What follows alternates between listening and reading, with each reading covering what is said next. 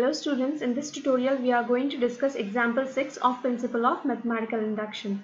Here we are going to prove that 2 into 7 raised to n plus 3 into 5 raised to n minus 5 is divisible by 24. Here we are going to prove that this given statement is divisible by 24. Let us look at the proof now. Let the given statement be P of n. So this is P of n now.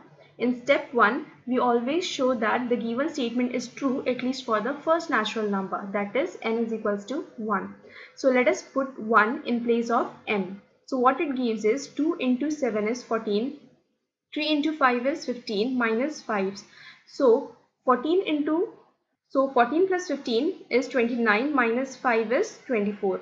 24 which is divisible by 24. Therefore Pn is true for n is equals to 1. Okay, we just proved that the given statement is true, is divisible by 24 for n is equals to 1. So now in step 2 what we do, we assume that the statement is true for other natural numbers also. Okay, and let that be k. So here all the n are replaced by k. And here instead of writing divisible by 4 in sentence, we are writing it in the mathematical term, that is it is divisible by 24. I have explained this in detail in the example 4. So if you want a detailed explanation, you can check example 4. Okay. So this is 24. This is divisible by 24. That is divisible by 24. And let us consider this equation as 1. Okay. Next, step 3. Here we need to prove that the given statement is true for n is equals to k plus 1 also. So what we do, we replace all the k by k plus 1 here. This k is replaced by k plus 1 and this k is also replaced by k plus 1. And what we ultimately need to prove is that this left hand side is divisible by 24. Okay. So what we'll do is, we'll split this term here. 2 into 7 raised to k plus 1 gets split into 7 raised to k into 7. This plus 3 into 5 raised to k plus 1 gets split into 5 raised to k into 5, and this is minus 5. So what I can do here is, I can substitute the value of 2 into 7 raised to k. Okay, so I'll just put this in the bracket, and 7 I'll keep this outside, and this terms will remain as it is. So I have to substitute the value of 2 into 7 raised to k. So what is the value of 2 into 7 raised to k is this. How I get this? This I got from the pk. This is nothing but pk. This is pk. Okay, and I have derived 2 into 7 raised to k is equals to 24d minus 3 into 5 raised to k plus 5. Okay, this I have derived from pk. So I'll substitute 2 into 7 raised to k as this value. Okay, plus 3 into 5 raised to k into 5 minus 5. This term will remain as it is. Next, I'll multiply the bracket, that is 7 into 24d. 7 into 24d. This minus will come here. Okay, 7 into 3 into 5 raised to k. Then this plus will come here. 7 into 5. And this term will remain as it is again. Next, what I do is, I'll multiply all the like terms, that is 7 into 3, that is 21 into 5 raised to k, plus 7 into 5 is 35, plus 3 into 5 is 15, and 5 raised to k minus 5.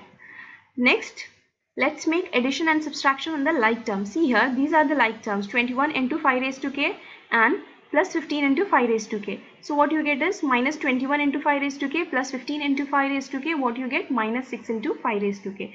So that's why minus 21 into 5 raised to k plus 15 into 5 raised to k. What you get is minus 6 into 5 raised to k.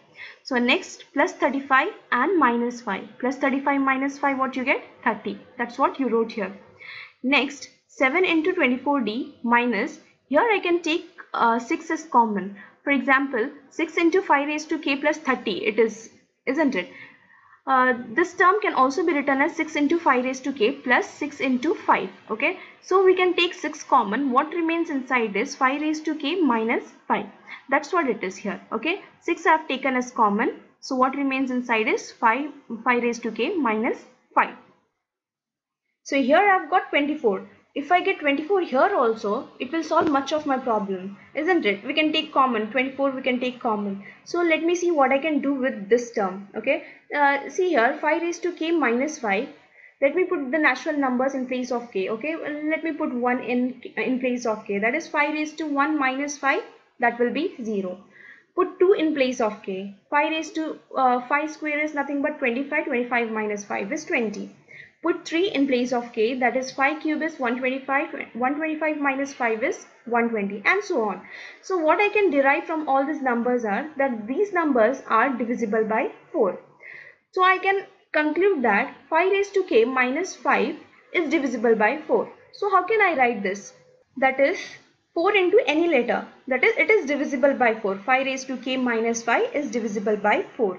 We write 4 into any letter, that is m here belongs to the natural number. So what I get is 6 into 4, that is 24, and is m here.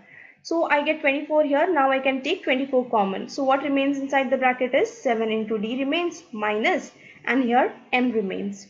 So I told you in the earlier example also, that is example number 4, that if anything is multiplied by 24, then it is divisible by 24.